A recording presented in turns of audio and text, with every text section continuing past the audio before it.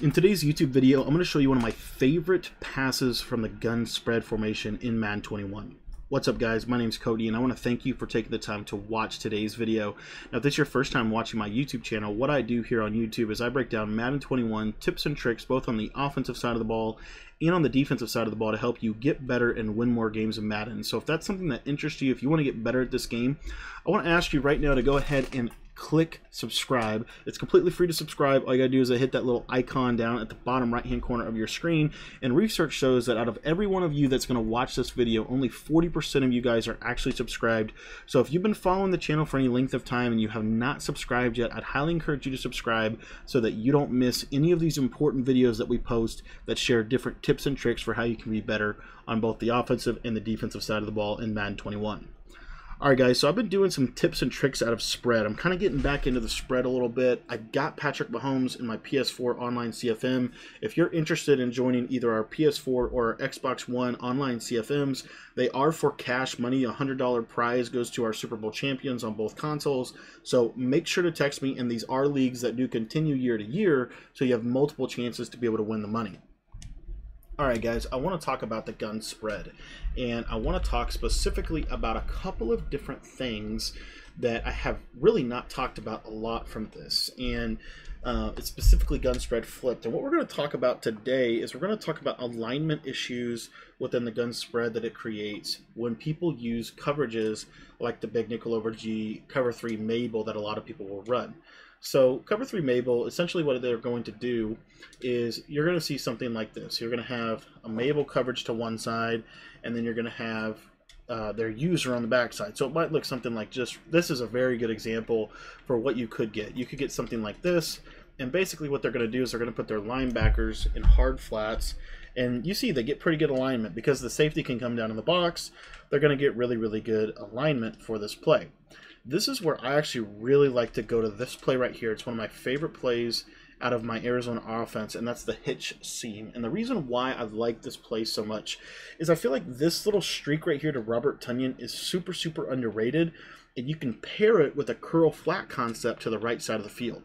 So essentially what I'm doing is I've got two curl flat concepts, which are basically unguardable, especially because all you've done is you've smart routed the hitch routes. And this is from the Arizona Cardinals offensive ebook, which if you have not picked up the Arizona Cardinals offensive ebook, it is one of the best offenses in Madden 21. If you want to throw the ball, this is a phenomenal offense. We've turned people into 500-yard passers with this scheme. We've allowed and really shared with people how to truly read the defense at a high level. So if you want to pick up that ebook, it's in the description of this video. All right, so what you're going to see here is we're just going to read this coverage, and basically if the slot corner goes out of the way, you see that we're going to be able to hit that route right there to Robert Tonyan. Now, one of the things that you have to learn how to read and learn how to progress naturally is what if they base align, right? So you could see something like this a ton, right? You could see, I mean, very, very often you'll see these little hard flats. Now, the reason that this is significant is, let's say that I tried to do, something like this, where we just tried to get the ball out quick. You're going to notice that these hard flats are going to pick that. As you see right there, not going to be able to get the ball out quick enough to be able to beat those hard flat defenders. This is part of what makes the big nickel over G one of the best defenses in Madden 21, in my opinion, if not the best defense in Madden 21. I personally think nickel 3-5 wide is the best defense, which we actually just released an ebook on that as well. If you want to pick that up, that's in the description. But anyway, let's talk a little bit more about big nickel over G. So again, this is what you're going to see a lot. I mean, you're going to get a lot of this look right here with the Mable coverage, and then they're going to use her on the side of the running back and basically jump into the hooks. So what do? Well, this is where you have this route right here to Tonyan, and then we're going to run a simple little hitch. And I honestly really like to leave this at a default depth. I actually think it works better if you leave it at default and smart routing it. And then with Davante Adams, you can do whatever you really want. You could put him on a vertical route if you wanted to. You could do all kinds of different things. You could pretty much do whatever you want with Adams and Jones. But on this backside, we're just going to put Brown on a flat. And basically what we're doing at the snap of ball is we're looking to see if we can throw this. If we can get this ball out there to St. Brown, we're going to hit that really, really quickly. So if they blitz us or they're not playing hard flats on both sides of the field, that's going to really hurt them. And so what they're going to have to do is they're going to have to start doing this. They're going to have to put this guy in a hard flat, and this guy's going to have to be in a purple zone if they're going to run Mable coverage. And so with that, what that is going to mean for our defense is now we're going to have a little bit more room to play with, specifically as it pertains to this route right here. So if we see that, then we can go to that right there. And as you can see, that little 5-yard hitch route on the outside, I think these are super, super effective. And I know they're not like groundbreaking in terms of how much yardage you're going to get, but they truly are unstoppable. Like, I'm going to run cover 2 hard flat, and I just want you to watch. These are vert hooks on the field from the slot corner. And you'll see right here that I can fit that ball right in there to Marquez Valdes-Scantling, because the hitch route from the outside receiver performs much differently than from the inside receiver. The other reason that this is really, really good is, let me show you really quickly what I'm talking about. So let's say that we double flatted, right? So we're going to take that guy, put him in a hard flat, and then we're just going to go all out to stop this. We got a vertical hook, we got a Mable coverage, and we got a double flat out of cover 2. So if I go to this hitch seam, what you're going to see here, again, this little simple route combination, nobody's going to cover him. It's a low pass inside, and it's wide open against zone coverage. Now the beauty of this is, you might be saying, well, what if they run like press man? There ain't no way that's going to be open against press man. The beauty of these little hitch routes is they are stock and they're on the line of scrimmage, and because of that, they're going to get this animation right here, which basically just allows him to sit against man coverage in a really powerful way. So you're going to be able to throw this against man and zone coverage. So pretty much no matter what they do on the right side, you have a plan and you have an easy read to be able to hit them. Now on the left side, you just have to kind of figure out, what do you want to try to attack? Do you want to try to attack the seams? Do you want to try to attack, you know, different things like that? Because if you do, if I want to attack this seam route right here to Robert Tonyan, then that's going to change a little bit about the route combination. But as you can see right here, that combination, or that route right there, is actually really, really powerful against that big nickel over G cover 3, especially if their corner or if their user goes to the right side of the field. So if they're using this guy, but they're worried about that route over there, right? If you see something like this, this is a very popular defense to try to stop this. So you see that, he jumps that way, and that's going to leave that window right there open for Robert Tonyan. What you're forcing your opponent to do is you're forcing your opponent to user on both sides of the field. So if he goes to the left, you're going to hit your seam route, your streak route, and if he goes to the right, then you're going to hit your hitch. If he goes to the right, you're going to hit your streak, and if he goes to the left, you're going to hit your hitch. So that's kind of how you can kind of piece together this really, really powerful concept. So really all it leaves left to be desired is, what do you do with your right side? What do you do with your right side? Your left side. What do you do with Davante Adams, and what do you do with Aaron Jones? A lot of options that you can do, but as you're piecing together your offense, you want to have stuff that really works well against a little bit of everything, and what's going to counter that streak route, right? So one of the things that could counter potentially the streak route is them having a really, really good user right over here in this pocket, right?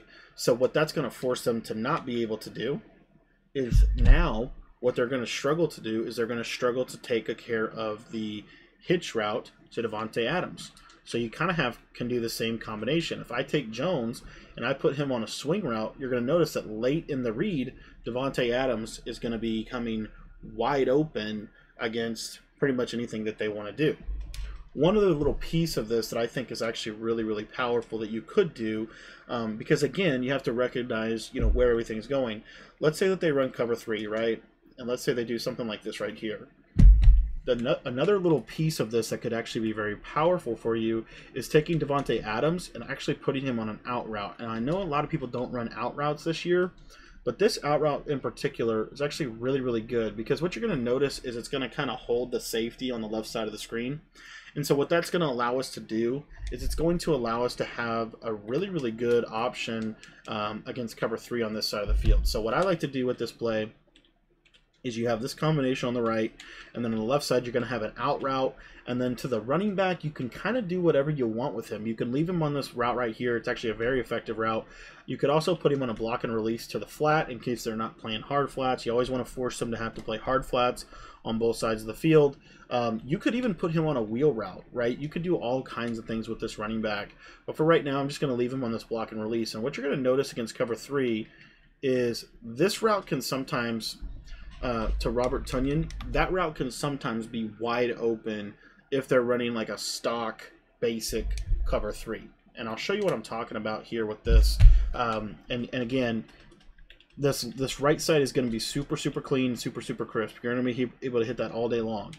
So then the question is, you know, again, how do they adjust to that? If they run just standard cover 3, you're going to see here. You see how that corner on the left side, he'll kind of think about doing something, you know, basically think about it and then not do it.